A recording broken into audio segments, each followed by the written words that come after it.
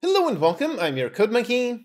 If you're into VFX, then here's something really awesome. Unity has just published an excellent free ebook all about learning how to create some really awesome visual effects. This is a super detailed ebook. In total, it's 167 pages long, so this whole thing is packed full of information. Alongside that, there's also some really excellent samples. These are bite-sized samples that teach all kinds of things individually in bite-sized pieces. This is all some really impressive stuff. We're going to look at this in a little bit. For me, it's actually been a real long time since I last did anything with the VFX Graph. So it's really awesome to see how it has improved so much in all these years. Also considering how technical artists, those are usually some of the highest paid positions in the industry. Because this is definitely a super valuable ebook. If you take the time to study this, you will have gained a really valuable skill. By the way, I first wrote about this in my Game Dev Report newsletter. This is where I cover all kinds of interesting game dev news and articles that I come across each week. You can sign up for free and stay up to date with the link in the description. So here's the blog post. Get the most out of VFX Graph in Unity 6 with the updated ebook for artists. Also, just a side tangent, I really like how Unity is basically updating all kinds of things to work with Unity 6. They're really making Unity 6 a very big release,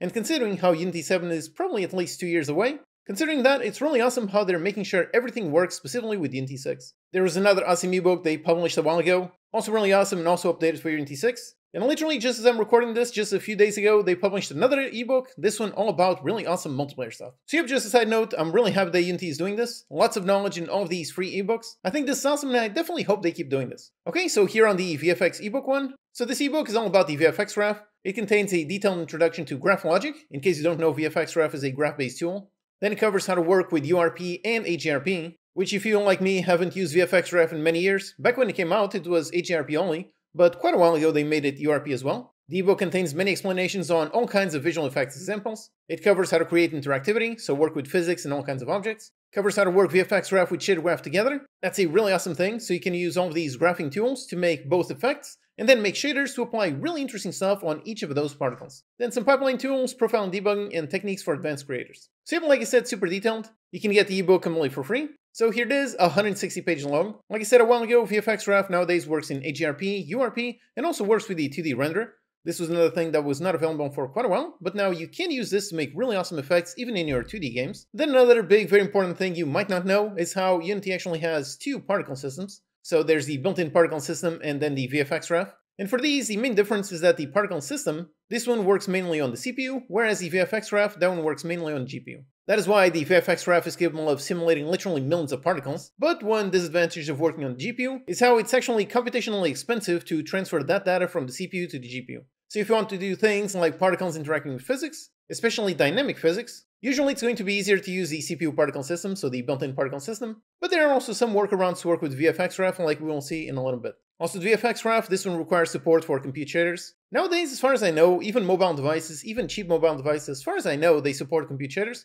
But if you're targeting specifically mobile and specifically very old devices, then it might not support the VFX Graph, so in that case, you only have the option of using the built-in particle system. The VFX Graph is a node-based tool, so you place all kinds of nodes and then connect them in various ways. Looking at a graph like this, a pretty big graph, this looks pretty intimidating, but in reality, if we look at it from piece by piece, it actually becomes quite understandable. So in general, you've got all kinds of contexts, and within those contexts, you have all kinds of blocks. So the contexts are like onSpawn, initialize particles, update, output, and so on. Then the blocks are like the individual things, like the constant spawn rate, set the velocity for each particle, update how the particle moves, how to output it on screen, and so on. So you have all of these contexts, and then on all of those blocks, you have all those ports, and you can just place all kinds of nodes, and then over here, the logic goes left to right. You can do all kinds of interesting things using all these nodes, and then output the final thing over here onto this stack.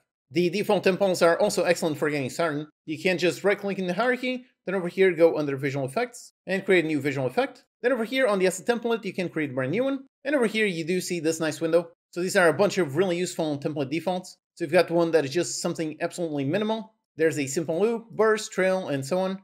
And over here, even some really interesting learning templates. So these are the ones that we're going to see in a little bit. You can create, for example, this one. And yep, here it is, the visual effect in action. And we can see here the VFX Graph window. We can see all the nodes and we can inspect how the whole thing works. These real basic examples are great for learning, great for getting started on how exactly this whole thing works. Then the ebook also explains how the blackboard works. This is how you can define all kinds of properties and then expose them. Over here on page 42, it covers events. So this is how you can communicate either with other graphs or with C# itself. You can write some normal C# code to trigger events in your visual effects. There's an entire section here on interactivity, over on page 69 and above. And then there's a section with a ton of detail on all the various samples. So speaking of that, let's look at these super impressive samples. To install them, you just go on the package manager on the Unity registry, and here is the visual effect graph.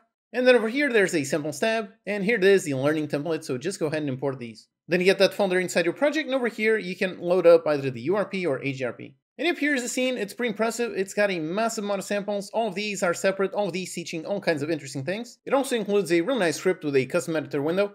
So here you can very easily move to all the samples and look at all of them one by one. Then on each of these samples, you can just click and inspect them. Again, one of the best things about VFX Graph that is similar to Shitty Graph is how the whole thing is essentially open source, meaning you can actually see the code behind it, meaning all the graphs. So for example, on this one, let's go inside the hierarchy. And here it is. This one, we have the multi-strips GPU events. Here it has a visual effect graph, and we can just double click to open it. And up here is the graph that makes that really impressive effect actually work. Now, if you are not a VFX expert, if you've never used VFX Graph, or if you just don't have much experience like I don't, then a graph of this size can look quite intimidating. But thankfully, a lot of these graphs, a lot of them have all kinds of notes. So all of these things that are basically just comments teaching you exactly what each thing does. So here, trying to generate a random position using these nodes, then these over here, trying to generate random 0 to 1 values, doing a noise Bezier output, over here doing a Bezier path, noise 2D, and so on.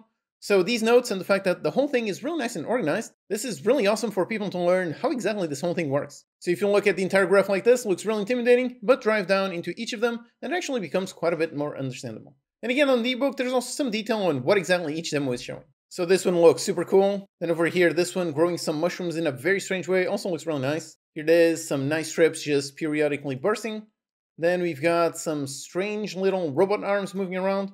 Then we've got something that looks very ethereal, very magical. And another one looking very strange. Here this one showcasing events on collision. This one looks really cool. This one showing collisions, also really awesome. Like I said, collisions are a little bit tricky. So for that, you'll need to look up SDF or signed distance fields. Then this one, another one showing some basic collisions. This one showing how you can apply particles on top of some kind of strange mesh. Once again, using signed distance fields. Here, learning how to sample a 2D texture in order to spawn some particles and make them move around. This is always such a fun effect. This one pretty much the same thing, except now it's using a mesh instead of a 2D image. Then this one looks really cool. The petals for the flowers falling down and then disappearing, and the whole thing is recovering every time, constantly looping. That looks really awesome. This one over here showing how you can modify the pivot. Here's a really cool one. I have no idea what this whole thing is doing. I have no idea what exactly it's teaching, but I do know that it looks super cool. This one's showing some flipbook blending. This is really awesome. Usually flipbooks are very much low frame rate. So over here, you can essentially take a flipbook that only has a certain positions and then do a really nice blend between them so the whole thing looks really nice and smooth. Here you can use sprite sheets in order to make your visual effect graphs look quite a bit more interesting with more images. You can rotate and apply velocity to all kinds of particles. This one shows a bunch of rotation, also looks really nice. This one handles some orientation. Here we got some very creepy eyes spawning out.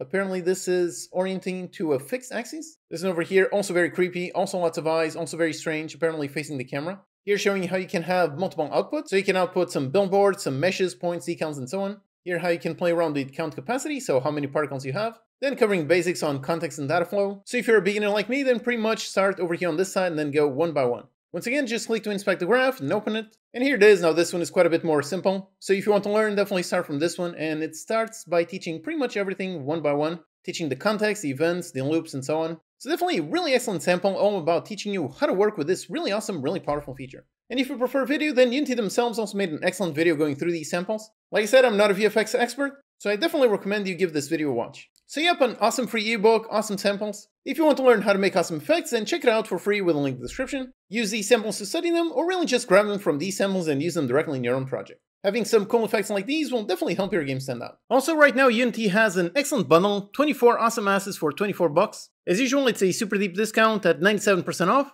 so if just one of these looks interesting, then the whole thing is worth it.